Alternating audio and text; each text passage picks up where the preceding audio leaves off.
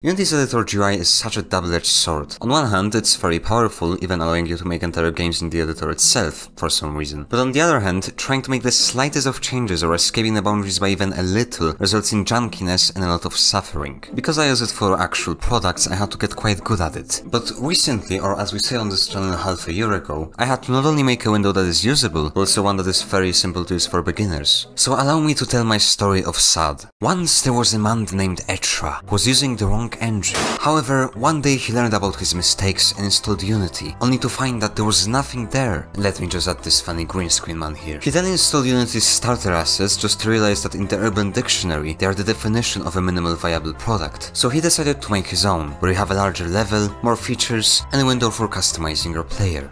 And this is where I come in. This is how the window used to look. As you can see, I cannot play Minecraft in it, so it had to go. The window was separated into individual sections which we were able to navigate by pressing next or previous, which was located at the top. Okay. I decided to start from scratch mainly because I was too scared to see what satanic rituals had to be performed in order to get that thing working. Instead of doing whatever this is, I decided to put navigation in its own separate space at the bottom of the window. It's nothing too special. There are two buttons, a progress bar, and this separation line, which I had to generate myself by making a custom style and generating a 1x1 texture from a color. I may or may not have stolen some code from qASIC for that one. But before we continue, allow me to ruin your day. In Unity, there are two ways of drawing Editor UI. One is called GUI, and the second one GUI layout. The first one forces you to calculate the positions of each element manually, while the second one does that for you. And you can see how well that works here. GUI layout not only takes into consideration how many elements are placed where, but also what are their contents. So to avoid this mess, I had to use this simple trick to switch to GUI and calculate the positions on my own. And for the rest of the window, I decided to separate the wizard into 4 different pages. The first one just contains some random text and a bunch of links that at first all went to the same page. However, the second page is where things start to get interesting. This is where you select your gameplay type and player model. As you can see, these buttons contain quite a lot of things, so I was unable to just use GUI layout. Instead, I just used that little trick from earlier and calculated the positions of each button manually. However, you might notice they don't really behave as buttons. Well, that's mainly because they're not. These are actually toggles wearing a button skin, because we can do that in Unity. Except that not really, because the buttons didn't want to stretch vertically. Turns out that the button skin in the editor's stylus class isn't actually the skin that the editor normally uses. So instead of using this new and clean solution, I decided to create a new skin and name it button. And it worked like a charm. Thanks Unity, I'm sure this makes sense for someone. And as for the pictures, I've generated them myself in Unity by using this nifty script which I stole from someone a long time ago and kept using in literally every single one of my projects. And finally at the bottom, we have the model selection screen. This one was actually generated using GUI layout because for the first time in this video, it actually did its job right. Well, it wasn't all smooth sailing, I'll spare you the details, but just know that min height or stretch width don't really do what they seem to do. The only other gripe I had was with this selection to the magismo, or as Unity calls it, a pop-up. Not sure where they got that idea, but okay. I wanted it to be slightly taller than usual, and just like previously with the button, it didn't want to stretch. So I modified its style and it seemed to work. Sort of. So to get it working like I wanted to, I've replaced it with a button using its skin that when pressed creates a new generic menu containing a list of every model that then triggers a method to change it. It's just a button.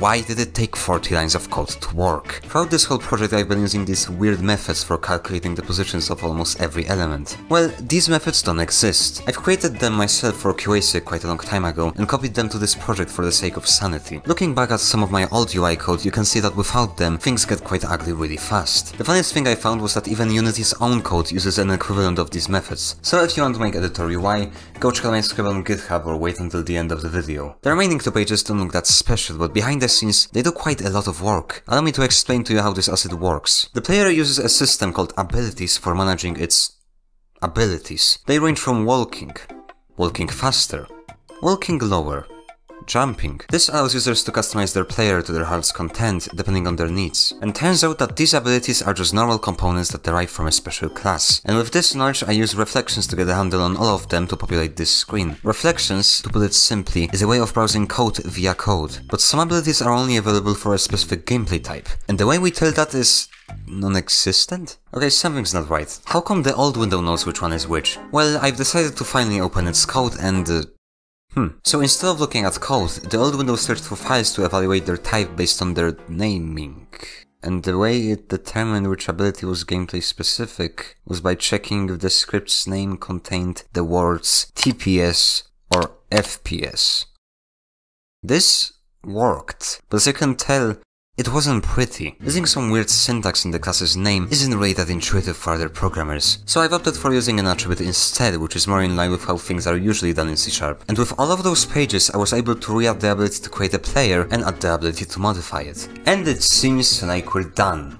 But of course I wasn't done yet. I still have to implement other quality of life features which are way too boring to explain in this video, but just so you know, this window is as stable as the power in my neighborhood. But you might be wondering, why is one of the most essential systems in Unity so neglected, and how come that Unity aren't doing anything about it?